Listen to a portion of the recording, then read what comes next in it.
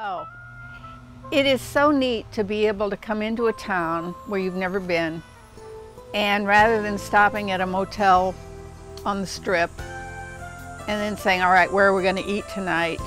You go to somebody's home and you say, where's a good place to eat? And then they tell you some little jewel that you never would have found if you were staying in the Comfort Inn or wherever.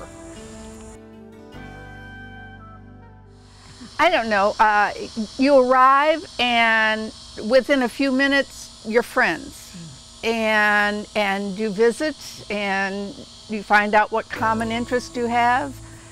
Sometimes you go out to dinner together, sometimes they just direct you to a wonderful place, but it's one of those things where there are no strangers. You just meet a new friend.